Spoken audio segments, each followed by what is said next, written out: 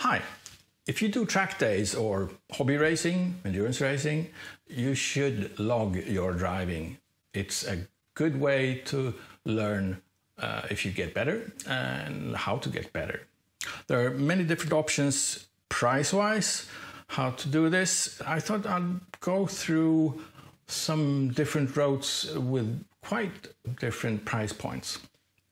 To start, you have a mobile phone and you can use that. You just install a free or cheap pay app like Race Chrono or Harry's Lap Timer, and then you use the phone's built-in GPS receiver to log your driving.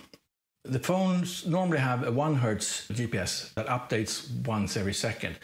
The precision is actually pretty good when it comes to lap times. So when you're out driving on the day, you can use your phone to see what your last lap time was, your personal best, and also if you're faster or slower on the current lap compared to your personal best. But it will not give you good data, good quality data to analyze what you did. It will not show you your corner speed, it will not show you top speed on the straight, because with updates with 1 second apart, it is simply too coarse. But that's easily solved.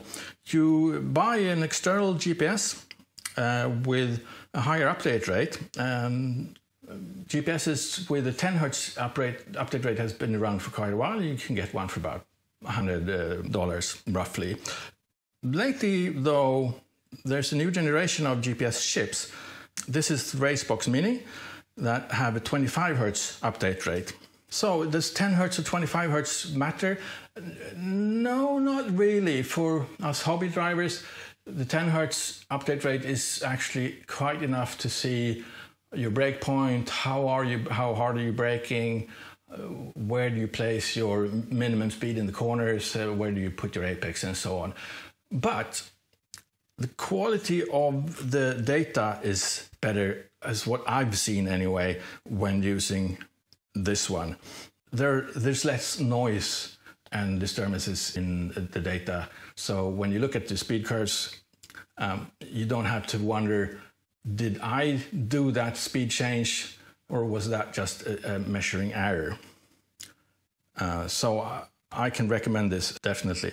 But they are a bit more expensive. I think this one is about $200, give or take. So they're a bit more expensive than the older ones. Next step is this kind of box without the display, but with built-in memory. With those, you can just throw it in the car, drive all day, and when you get back home, you can download the data and analyze.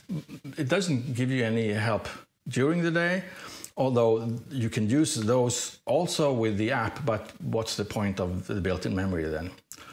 But that's an option if you don't care what you're doing when you're there, just want to check it out afterwards, then you can buy one of these with this type with built-in memory. But next step is with the display. This is a new one from Q-Stars called 8000 GT. It's similar to this one, but it's got memory and the display.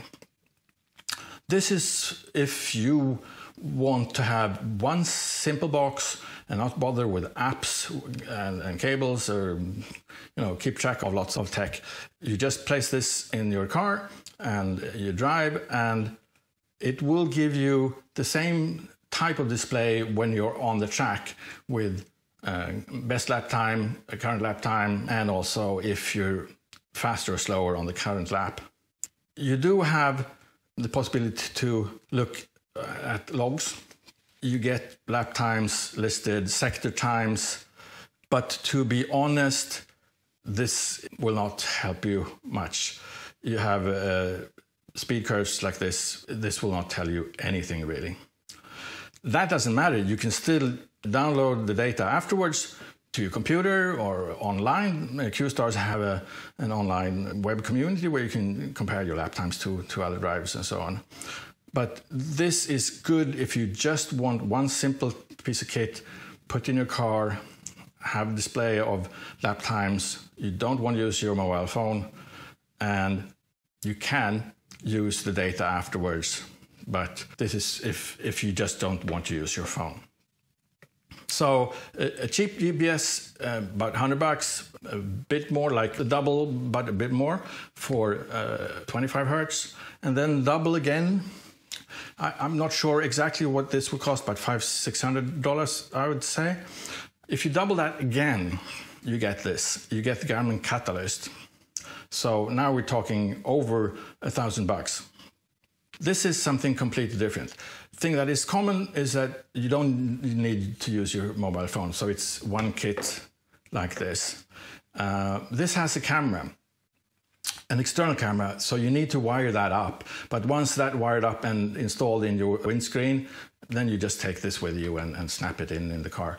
You can export video. Race Chrono and Harris, you can record with the mobile phone's camera or a GoPro and then join them together. Same here, you can use an external camera, no camera in this one, but you need third-party programs, so not perfect. With this one, you just do a couple of clicks and it will export the video for you. But from a learning point of view, this is completely different.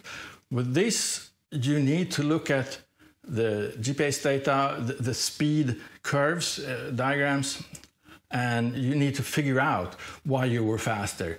So you can see that you started braking a bit earlier compared to another lap, and you got a fast lap time, and you need to figure out why. Did you have an earlier apex? Did you accelerate earlier out of the corner and so on?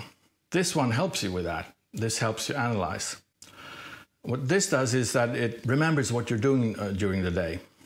Say that on lap 4, in corner 5, you took an earlier apex, and since it's a combined section, that ended up good. You were faster through the sector, but you got a bad lap time because you had to overtake someone somewhere else. You didn't even notice that you were better in those 2 corners. You saw you had a worse lap time. This one knows. So this keeps track on when you do something better in a specific corner, and it will then actually nag, remind you to do it the way that was optimal. And it will tell you, now take an early apex in this corner when you approach it. This one's not so good for long-term keeping track of what you did last year.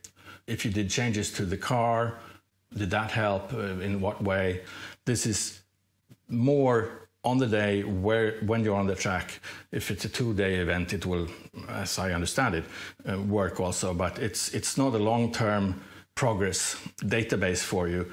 The apps and the PC software are better if you want to compare to old sessions and so on. But other than that, it's a great tool. To be honest, I use this and that. Yeah, lots of boxes and cables and crap. But this is perfect when I'm out driving to help me understand, to remind me, make me focus. So it'll help me to keep track of what I do during the day. And this keeps me informed about long-term changes. Why was I faster last year? It happens. So, phone, $0. Cheap GPS, $100. Newer, better quality GPS, $250, $300, somewhere. May probably drop in price. Double again, somewhere around $500, $600, I think, if you don't want your mobile phone. And double again if you really want to get help on improve your skills on the track. That's it. And if you want, please come visit at therace.nu. Cheers.